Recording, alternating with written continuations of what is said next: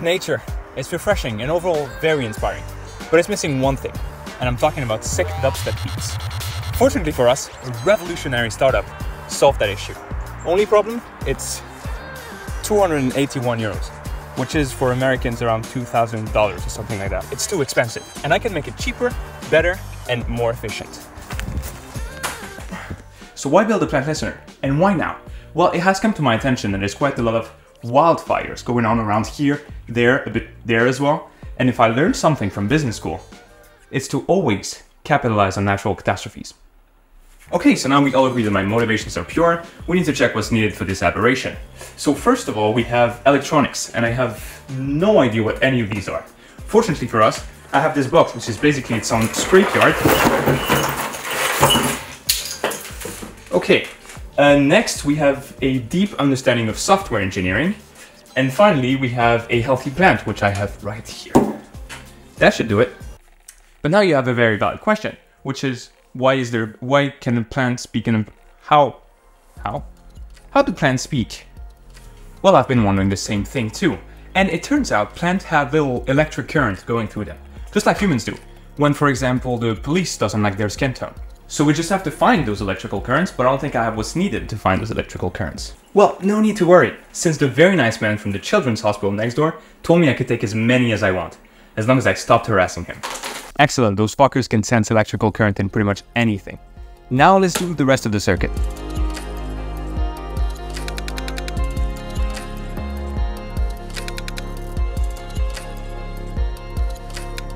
So the current from these electrodes is going to be enhanced by this amplifier and translated from actual waves to computer language by this piece. And finally, sent to this tiny computer, which will process it and then show it on my screen in the form of a wave. Now, there's no wave, and that's because the current of the plant is actually too low for now. So I'm gonna have to calibrate the whole system. So I tried scaring the plant, and that clearly did not work. Because apparently, plants don't have eyes, which is kind of lame. But I'm gonna try something different.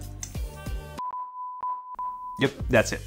So plants can actually feel touch and harm and all that kind of thing, and they can't see, unfortunately. So I attached a speaker to it, and actually touching it created that sound. So now that we have a signal coming from the plant, finally, we're gonna be able to improve that sound with different variables that I'm gonna input through, for example, the temperature and moisture sensor, the light sensor, and finally, the soil sensor, because the moisture sensor just wasn't enough. So I put on my big boy pants, sat at my desk, and got started. It might look intense here, but I really didn't know what I was doing. And here's the result of it.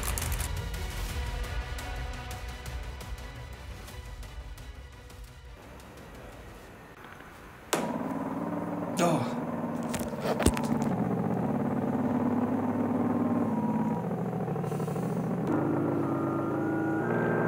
Oh. Okay. So, it seems I may potentially have made a mistake. Sorry, my bad. Since both my eardrums are fucking busted and I received this eviction notice from the building owner. But it's okay, I'm used to redoing entire fucking projects from the beginning. So what was it bad to begin with? Well, we have this signal, you see? It's very constant, very linear. And I was mapping every single point to actually make a sound out of it. And that was not the right way to do that. So instead, what we're gonna do is we're gonna take a look at every peak of that signal and try to make a harmonious transition between them.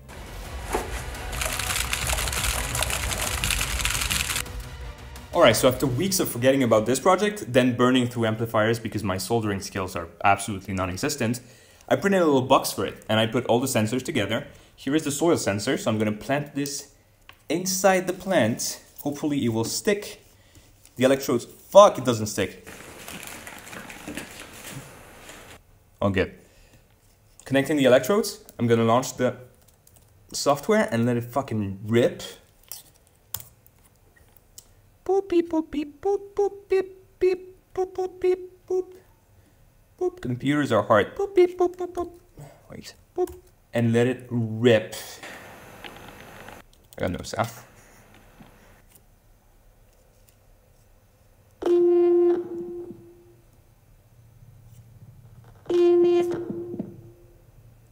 It's fucking disturbing. Fuck, why? Okay. It's debugging time. Debugging time. It's debugging time. Okay, so after hours of last minute readjustments, this should be working. I took off the case. Here's the case. It took like 5 hours to print, but I don't need it anymore. We gotta put this into the dirt where it fucking belongs.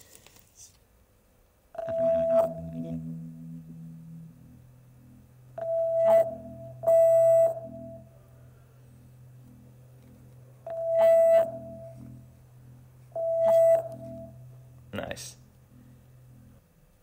It doesn't work every time though.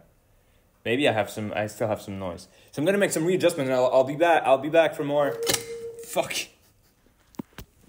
So that's it. I found out what the problem was. Is that I'm an absolute fucking dumbass and I don't know anything about music theory.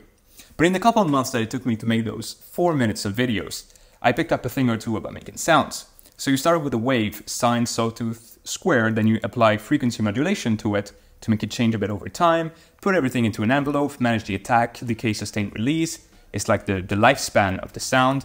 On that, you apply some low frequency oscillation to make it wobbly, a couple of effects, delay for echoes, reverb for like, I'm in a cathedral kind of effect, and that's basically it. But you're not here for that, are you? You're not here to see how much I've grown, how much I've learned. You're here to see me go outside and stick fucking electrodes onto plants. Well, go fuck yourself. You can listen to me talk about coding for 2 minutes straight now. So, it's nerd time. So we set up a bunch of variables that are not going to make sense until you see the rest of the code. A bunch of scales, a server booting, what is that? Feedback, chorus. But that's boring. That's boring. What you want to see is how I read the data from the Arduino code and then input all of that into something else. And then all of that fancy shit goes to sleep for a certain amount of time with a bit of randomness inside, because otherwise, what's the word? It's boring again. So until there's a big frequency change, nothing moves. Now, what is a frequency change? Well, it's when the plant reacts to touch or to light or to whatever makes the plant pointing. And this is when the effects come into play. There's the delay, the reverb, the chorus. That's all the ones I've memorized because I don't have the code here. This is a green screen. I fooled you.